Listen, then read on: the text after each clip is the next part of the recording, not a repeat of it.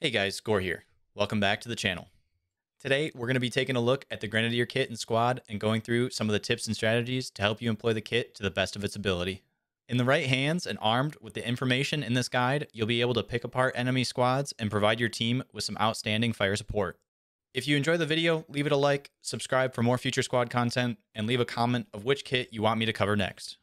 As always, if you want to catch me live, come check out the live stream where I squad up with viewers and answer questions to help you become a better squad player. If you're looking to pick up a copy of Squad, check out my official game store where your purchase helps support the channel, or check out Games to Grunts where veterans of the US and Canada can get Squad for free. Now let's get into the video. Firstly, something I need to touch on before we get into the kit is that the Grenadier is a fire support kit. Squads are limited to 3 fire support kits in total, so if your squad leader needs a lat and there are 2 other players using fire support kits, like the automatic rifleman and marksman, then only one of you 3 will be able to switch to the lat kit. Rounds of squad are ever changing, so be aware that you may need to switch kits if the situation calls for it. Alright, now let's dive into this guide. The Grenadier kit is essentially the same for every faction save a few instances. The main difference from one Grenadier to the next is the optic the kit comes with, depending on the faction. Some get a magnified optic, others get a holographic sight, and some only have iron sights. The kits without magnified optics will have a set of binoculars included. Looking at the Grenadiers loadout, they get 7 mags for their primary weapon, 10 high explosive dual purpose or fragmentation rounds, and 6 smokes divvied out to 2 white, 2 red, and 2 blue. Before we can get to the noob tubing, let's take a look at all the factions' kits and get the aiming and zeroing down. All grenade launchers can be zeroed via holding your X key or whatever your begin zeroing is bound to, and then using your scroll wheel to either increase or decrease the zero. This is when things start to become a bit different between the factions, so I'm going to go through them individually. For the US Grenadier kit, the default zero is 100 meters with 50 meter increments up to 250 meters. The US kit is by far my favorite because of this next tip. On the US Grenadier sight, when zeroed at 100 meters, you have 3 notches above your 100 meter mark. Each notch up is 25 meters less, so you essentially have extra sights that allow you to shoot accurately at 25, 50, and 75 meters when zeroed at 100. Next, we have the Russians, a regular militia, and insurgents, who all use the GP-25 grenade launcher.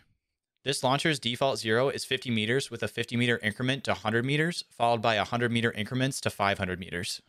The GP-25 also has a special zeroing option called high, where you use your grenade launcher like a mortar. You have a 200 and a 300 meter zeroing option for this mode, and both have about a 15-second flight time on rounds fired. This option can be incredibly useful when trying to hit enemies that are behind a piece of cover. For the British faction, your grenade launcher is zeroed at 50 meters by default and can be zeroed up to 350 meters in 50 meter increments. The MEA is the exact same, with their launcher zeroed at 50 meters by default and being able to be zeroed up to 350 meters in 50 meter increments. Lastly, we have the Canadians Grenadier, which is zeroed at 100 meters by default with 50 meter increments up to 250 meters. In testing for this video, I discovered that the grenade launcher is not zeroed correctly. At 100 meters, the grenades fall about 15 to 20 meters short, and that number increases the further out you zero and fire. At 200 meters, the rounds were falling about 40 meters short of their target. I've passed this information onto the devs, and hopefully we see it fixed in the near future. Some miscellaneous info before we get into the strategy portion of this video. Much like rockets, the grenade launchers in Squad have a minimum arming distance before the projectile will become active. They need to travel approximately 12 meters to become an active explosive. If you shoot at something closer than that, you'll be hearing a pretty embarrassing sound as your grenade hits harmlessly into whatever you were aiming at. The Grenadier is one of the most expensive kits to fully rearm, coming in at 184 ammo. Keep this in mind when ammo is in short supply. Grabbing 10 HE grenades off the rifleman's ammo bag while medics need bandages and AT needs another rocket probably isn't a good call. Your explosive and smoke grenades are extremely effective, but are not high up in the pecking order when ammo is tight. Lastly, your explosive grenades have a 3 meter lethal range, so if you're unsure of the distance to a target, get an SL mark on it so you can dial your rounds in quickly. With the how-to portion out of the way, let's move on to some tips and strategies for when using the Grenadier kit. To start, I'm going to talk about some of the things to avoid as a Grenadier. The mistake I see most often by players is spamming your explosive rounds. People will see a lone target and proceed to send 5 HE rounds at the enemy, either getting their distance wrong or shooting extra rounds to ensure the enemy is down. If you can't judge distances on the fly, don't be afraid to get a distance marker from your squad leader so you can eliminate the target in a single shot. Additionally, don't put all your eggs in one basket.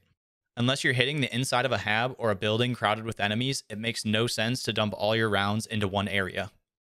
Send a couple and then wait for new enemies to re-emerge or move to a better position. Moving into the do's while using the Grenadier kit. The first I have for you is to use audio to your advantage. If you've ever tried to locate an enemy Grenadier, it can be challenging as the sound of the grenade launcher is not as pronounced and loud as normal weapon fire. This puts you at an enormous advantage when flanking or in the beginning of an engagement because you have a weapon in your arsenal that can eliminate targets while keeping your location relatively unknown. Like I've said in previous guides though, don't fire from the same position for a prolonged period of time. The quieter audio can be an advantage, but if you never move, your enemies will not take long to find and eliminate you. Your obvious advantage as a Grenadier is the ability to inflict splash damage to enemy players accurately and over large distances. There are situations where you can make slight tweaks to employ your kit to the best of its ability. Getting a grenade to land within 3 meters of an enemy can be challenging, and when they're running over open ground, it can be difficult to score a close enough hit to down the enemy. Look for cover around the enemy or cover that they may be approaching. If they're standing next to a wall, you can use it almost like a backboard. Instead of trying to land the grenade at their feet, you can take the easier route and hit the wall behind them. The same goes for natural pieces of cover like a rock or a tree. In squad, it typically takes 2 to 3 shots to down an enemy if you're not aiming for their head. In the amount of time it takes to peek for long enough to get those few shots off, you yourself are most likely to catch a round or two and possibly be killed if your enemy is aware of your position. Like we mentioned earlier, the 40mm grenades in squad have a lethal range of 3 meters. This means that when quickly peeking and firing a GL, if you're relatively accurate, you can down enemies without them ever having a chance to return fire. This method of peeking and firing a GL can afford you the ability to take on multiple enemies with confidence as you can fire and take cover repeatedly with minimum exposure to enemy fire. When you have no stamina in squad, it can be a pain to try to get rounds on target without the ability to steady your aim, especially at longer distances. Something I've found incredibly effective is that when I have no stamina and no medic in sight is to use my grenade launcher for longer range engagements. Since you don't have to be exact with your shots, you can continue to engage the enemy effectively until you can cross paths with a medic for some heals. As a Grenadier, you have the most smokes of any infantry kit with 6 in total. You also have the distinct advantage of having your smokes provide immediate concealment on impact. Hand-thrown smokes require time to billow and can only be thrown approximately 50 meters.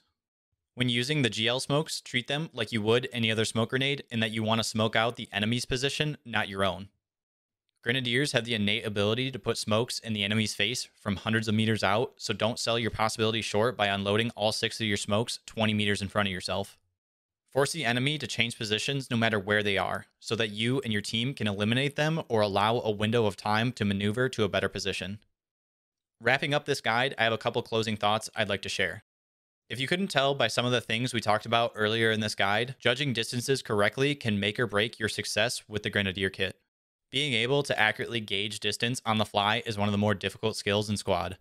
What can help you is that if you are the SL or the SL is giving you a distance to something, try to guess the distance before the mark is put down. This will slowly acclimate you to what targets look like at all sorts of distances. Anyways, that's all I've got for you today. I hope you enjoyed this kit-specific guide on the Grenadier class. If you made it this far in the video, give it a like, subscribe if you aren't already, and leave me a comment down below your thoughts on the guide and what kit you want to see covered next. Until next time, I'm out.